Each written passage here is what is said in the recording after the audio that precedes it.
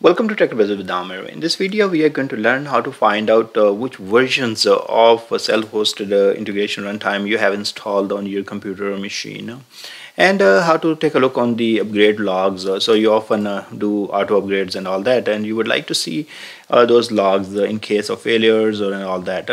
And this is very important because sometime you want to know, like, hey, what time, what IR self-hosted IR version I started with, when the auto upgrade happened, and what is new version, what was the last version, and all those kind of things. So let me take you here, and if I go to my Azure Data Factory in the integration runtimes, I have this self-hosted IR installed, and this is 5.10.7949.4. That's the latest version I'm running.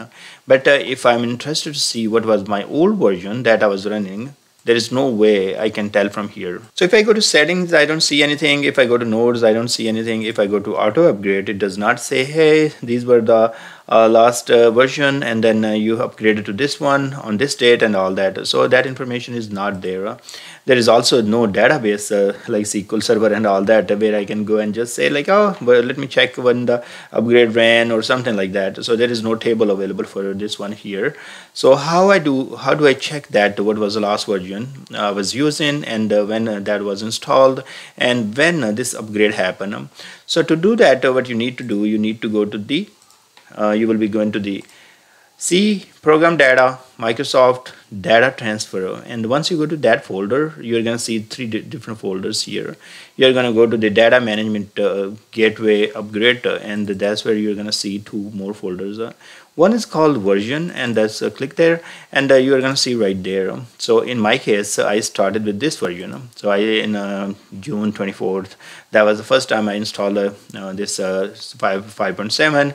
Then let me actually do this guy right there, and then I had 5.9, and then I shifted back to 5.8, then I shifted back to 5.9, and then I just installed 5.10 today.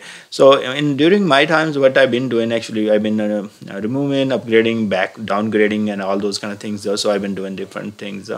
Now, if I want to go ahead and take a look on the logs, so here are the logs is going to be. So this folder, if you open, this is the entire items here. This is a daemon.log, and let's see what other logs you have.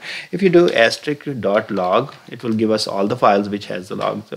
So see auto update install, that's one of the type of the logs, and I can double click and open, and then from here I can see the information. So you see that there was some information there, the date and all that. Let me go all the way here, and this is auto update logs here. So I didn't really perform auto updates on these ones, so that's why I do not have a whole lot logs. But in your case, if you've been doing auto upgrade, you can see all the log information here.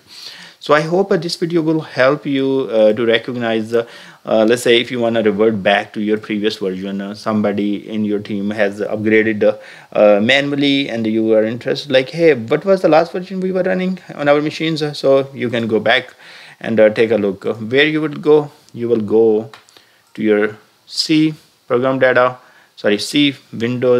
program data Microsoft data transfer data management gateway upgrade, and that's where you're going to see version folder, and that's where you are going to see what self-hosted IR you had been installing or using and all those kind of things. So I hope this will help. I will put this link in the description, so you can always open and take a look. Thank you very much for watching, and I will see you guys in next video.